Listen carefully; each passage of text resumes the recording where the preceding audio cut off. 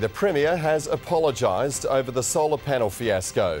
Colin Barnett says public pressure made him reverse a decision to slash solar panel rebates, affecting thousands of Perth householders.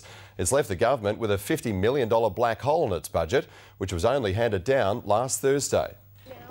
After 4 days of public backlash, the Treasurer walked into Cabinet this morning, still determined to cut solar panel rebates. Is there any chance that you're going to reverse this decision? Well, from my point of view, the budget decisions have been made and we're now moving on, focusing on implementing them. Just hours later, this backflip.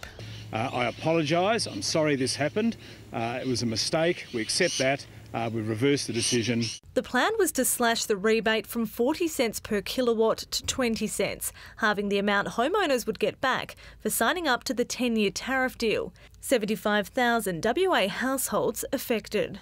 We went too far. We learned the lessons. We backed off of it. I'm not embarrassed. Solar panel owners signed the contract with Synergy in 2011. Backbencher Rob Johnson was planning to cross the floor and vote against his party if it wasn't reversed. And give them what they rightly deserve, and that's what was agreed to. I think morally we are wrong. Retiree Brian Mullen installed $36,000 worth of solar panels on his Gooseberry Hill home. It was part of the retirement plan to insulate myself from those costs. He was considering legal action. I believe it's the right thing morally, I believe legally and commercially. By reversing the decision, the state government will now have to find about $50 million extra for their budget. The Energy Minister promising today that the 40-cent tariff will remain until the end of the contract.